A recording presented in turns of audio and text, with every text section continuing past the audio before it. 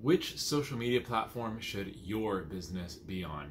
What's up? I'm Zach. Welcome to the Mission Driven Impact YouTube channel, where we help impact-driven startups, nonprofits, businesses, anyone trying to make the world a better place. We're going to help you raise awareness for your organization by clarifying your message, getting the word out, and building a loyal community of fans and supporters. Now, real quick note, if you don't take anything else away from this video, I did say platform in the singular. Too many businesses and social impact organizations in general try to go omni-channel before they're ready, right? They try to cast a wide net to capture anyone and all who will listen.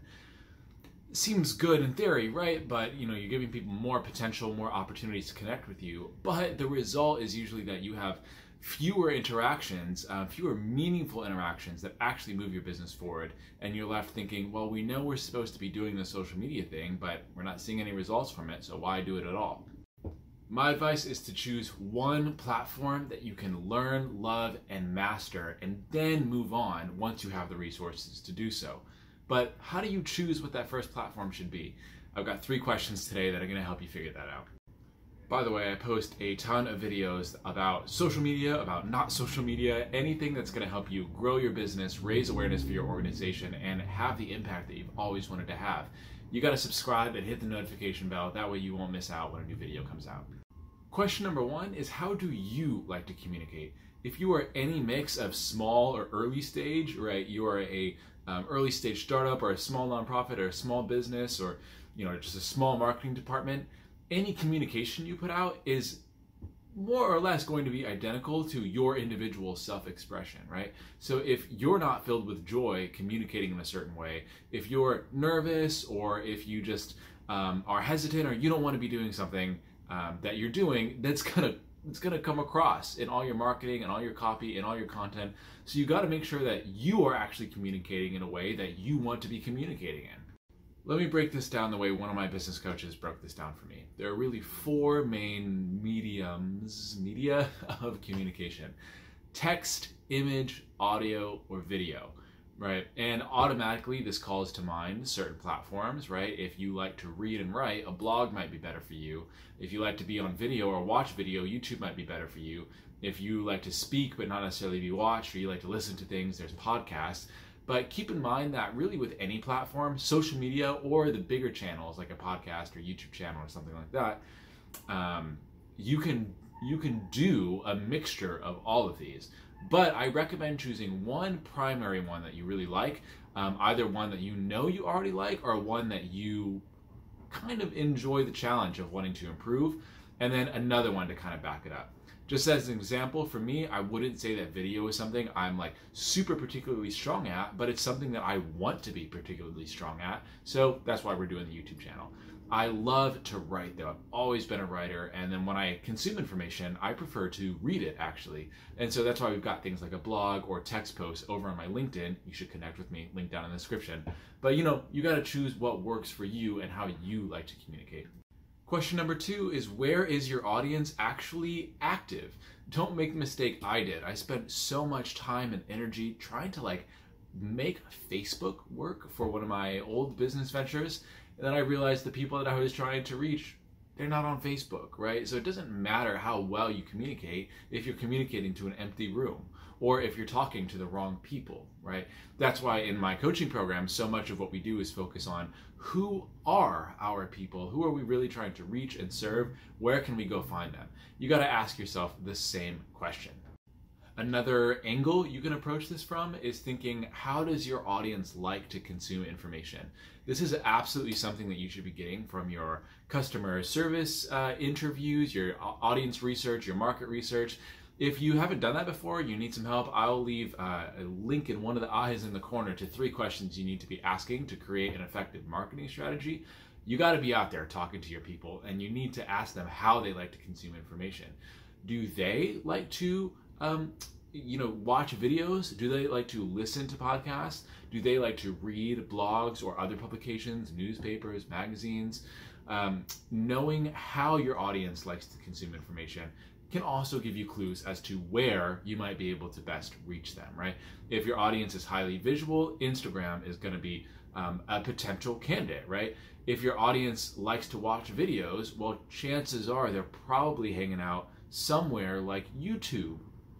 Just a guess. There are a lot of other places, but this will give you clues to where you can get started on your journey. Question number 3, which social media platform are you committed to learning? Now, social media results don't come right away. And the typical reason for that is because you're not going to be good at it once you first start. Every platform has a learning curve. Every platform has its own learning curve. Not to mention that they're all introducing new features all the time, taking some features away. Algorithms change all the time. Audiences are changing. You really have to do a lot to keep up with what is effective on one platform at a time. You see, right away, if you start spreading yourself to 2, 3, 4 platforms, you're really going to start spreading yourself too thin. Choose one to learn and to master. Let me give you some general direction to the most popular social media platforms. And I emphasize general because every business is different, every audience is different, every marketer who's going to be in charge of this communication is different. So you really need to treat it like an individual circumstance. But in general, LinkedIn is great for B2B, business to business. It's a very business-oriented platform, of course. So if you're providing technical assistance, if you're doing some sort of corporate philanthropy, or targeting other businesses for partnerships in your social enterprise, LinkedIn is really going to be probably the way you should go. Instagram, on the other hand, tends to target a little bit of a younger, more consumer crowd, teenagers, young adults. It's great if you have visuals, if you are a product-based business, or if you have a lot of people that you want to show off. If you said that, if you identified as someone who really likes to communicate through visual, through images and things like that, Instagram, probably no better platform for it. And then, Facebook, of course, is the kind of catch-all B2C, business to consumer platform. There's a ton of engagement on Facebook, right? People are liking and commenting on Facebook more than any other platform. And Facebook groups can be really powerful for doing market research and for reaching a very targeted audience. I saw a commercial the other day that was for like houseplant hobbyists or something, right? There's a Facebook group for basically anything.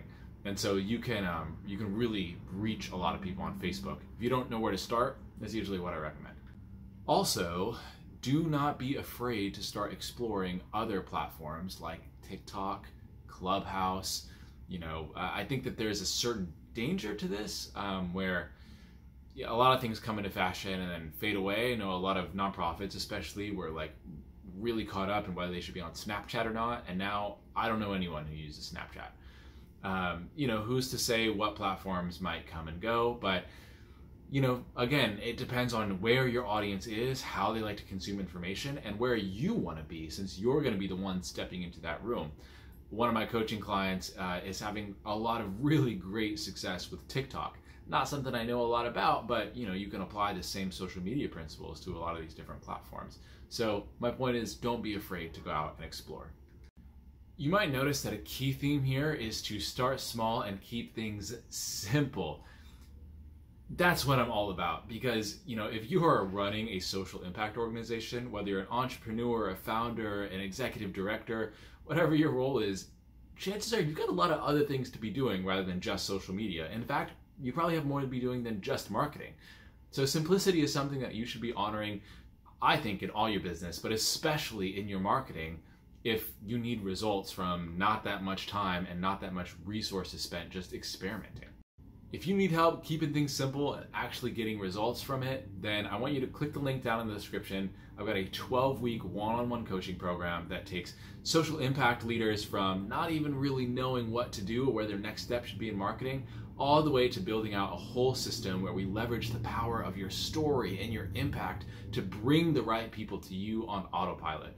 Click the link, check it out, and book a call with me. It's totally free. It'll just take 30 minutes of your time. If I think you're a great fit for one of my programs, I'm definitely going to tell you about it. If not, I'm going to give you my recommendation for the next step to go, literally handing the prescription over to you. So you can't lose. Book a call with me. I'll see you in the next one.